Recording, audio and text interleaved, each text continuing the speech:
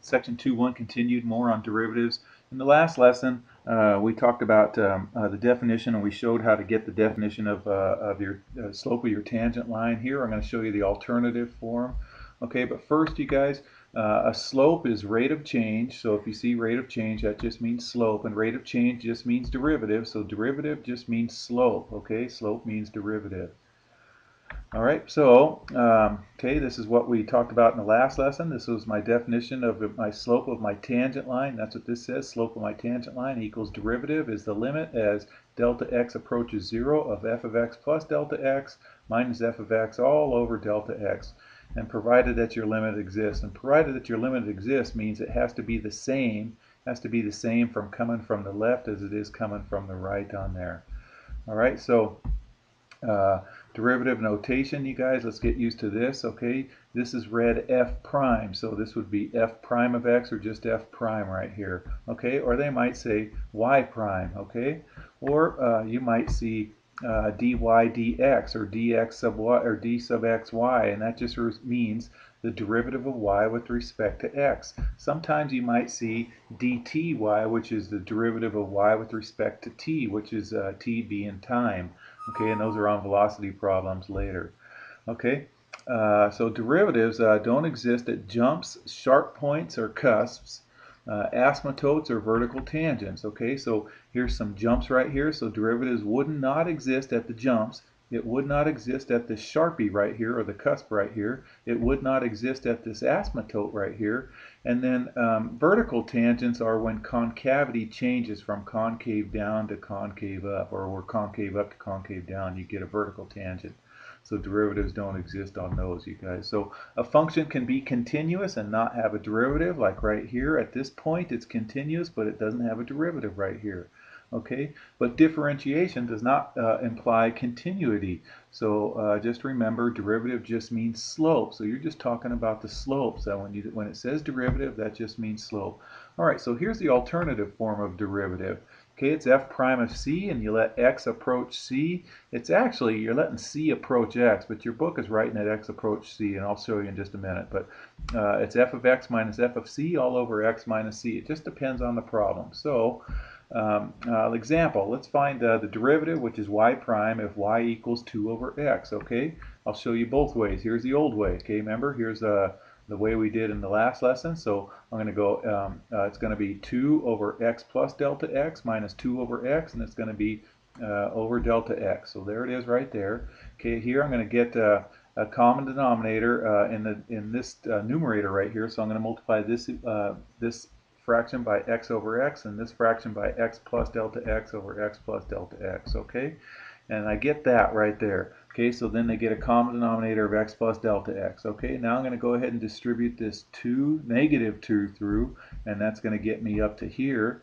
Okay, and then notice the 2x and the minus 2x cancel each other out, and I'm left with negative 2 delta x.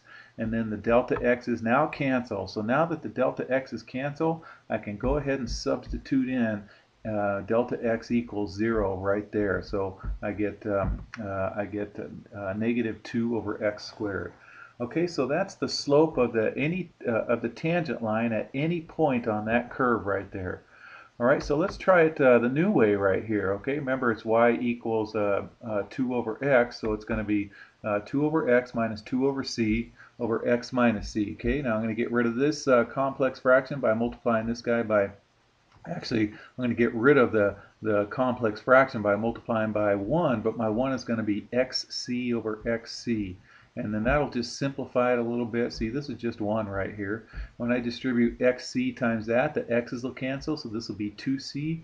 And then when I do this times this, the c's will cancel, so I'll have 2x right there. You guys with me? Okay, I'm going to pull a 2 out now, and I'm left with c minus x. And c minus x and x minus c are negative 1s of each other, so when they cancel, a negative appears. All right, now I'm going to let c equal x right at this last stage right here. So when I let c equal x, I get to the same answer. Okay, it just depends on the problem, which way you want to do. They're both equally easy for me. So it just depends, and it's just practice, you guys. It wasn't easy when I first saw this stuff, you guys. It was just seemed like why would I do this? But you'll see why in a little while. So find an equation of the tangent line at the given point. Okay, so first I'm going to find the slope using my slope formula. I'm going to use the alternative way just to get some more practice with that. So it'll give me the slope of this whole line, of this whole curve right here at any point. And then when I find that equation, I'm going to substitute in this x value at that point right there to get the slope at this point right there. Once I figure out the slope at that point, it's going to be a numeric value. Then I'll have a slope. I'll use this point and do y equals mx plus b. All right, so let's get busy here.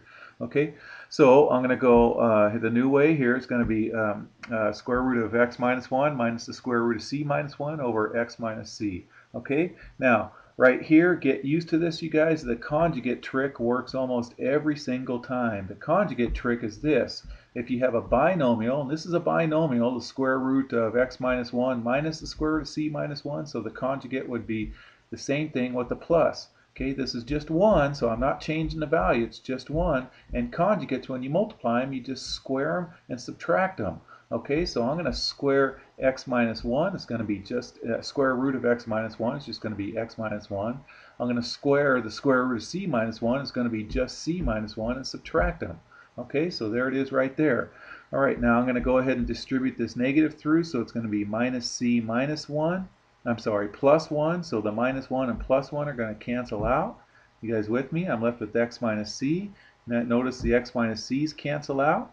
Okay, now I can substitute in c equals x. So when I substitute in c equals x, this is going to be x root x minus 1, another root x minus 1. So I'm going to add them together and get 2 of the root x minus 1s. Okay, so there's the slope of that tangent right there, of the whole curve.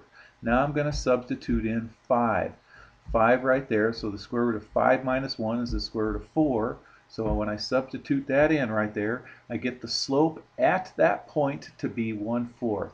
Okay, I shrunk up the problem right there just so I can do that. So now I'm going to plug in the 0.52, use my Algebra 1 skills with this slope and this point, and I get, there's my tangent at that point right there. There's the equation of the tangent line at that point on that curve right there.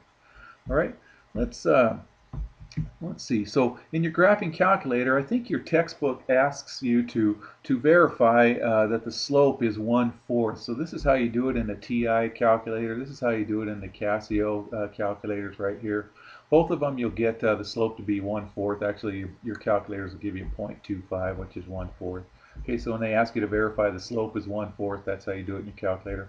Of course, in my class, I'm going to require you to show all that work, and I'm sure your calculus teacher also will require you to show all that work. My mentor, Mrs. Sargent, was the greatest. She let me visit her classroom 10 years ago, and I sat in. And anyway, so I got all this from her. Anyways.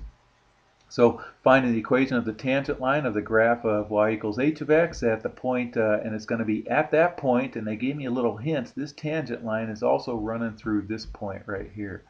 All right, so here we go. It's a little stretch. Your graph may look something like that. I don't know what the graph is, but I want the equation of the tangent line. I want this equation of this line right here. Okay, it's tangent at that point right there.